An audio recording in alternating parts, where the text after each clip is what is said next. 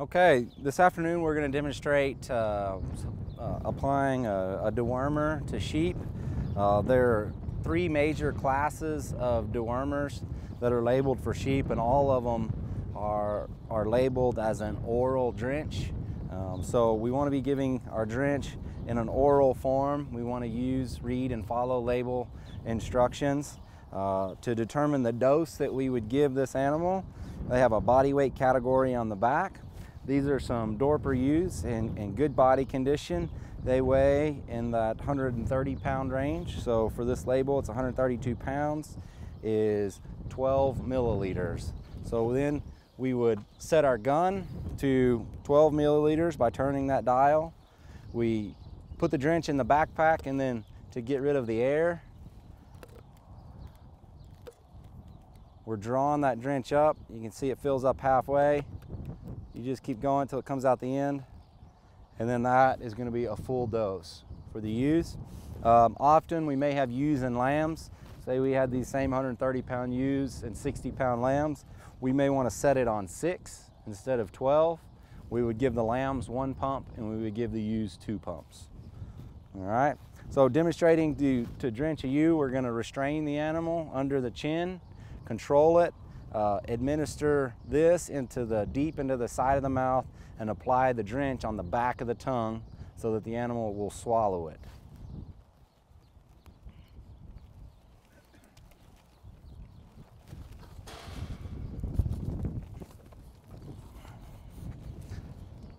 All right, often what we would do is crowd them up in a pen and go through them, or we would drench sheep in a drenching race where we would get them almost single file or double file in a race, and we would work from the outside. In this scenario, we're working in the pen with them.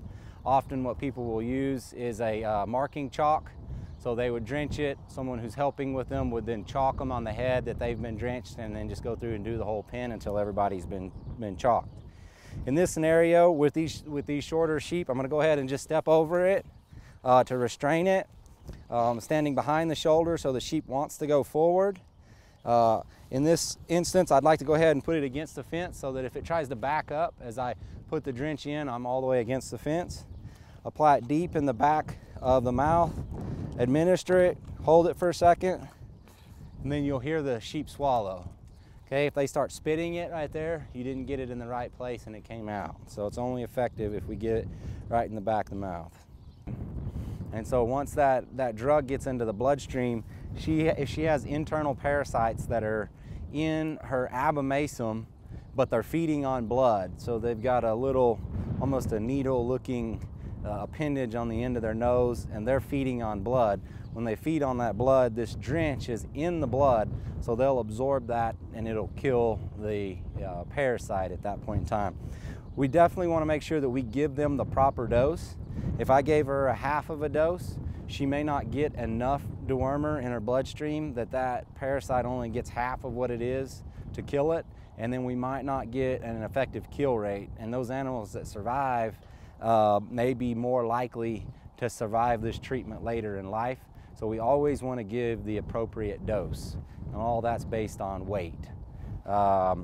This type of drench is fairly safe, so if we give 1.5 times what they need, it's okay, as are the white drenches, but we do need to be careful with Prohibit or Levamed. The active ingredient is levamisole.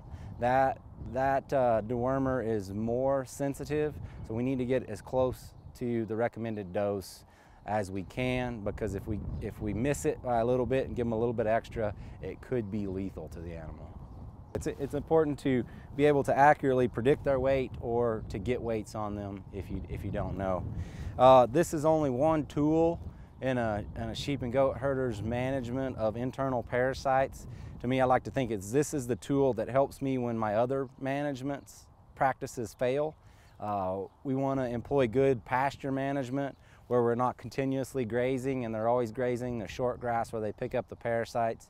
We need to understand that the parasites hit the animals that are most susceptible to it, and that's ewes that are lactating or young and growing lambs or animals that are in low body condition score. So there's not any one ideal parasite management plan. All ranchers have to kind of devise what works for them, but we use this tool maybe for ewes that are lactating. These particular ewes have just had some lambs weaned off of them not long ago.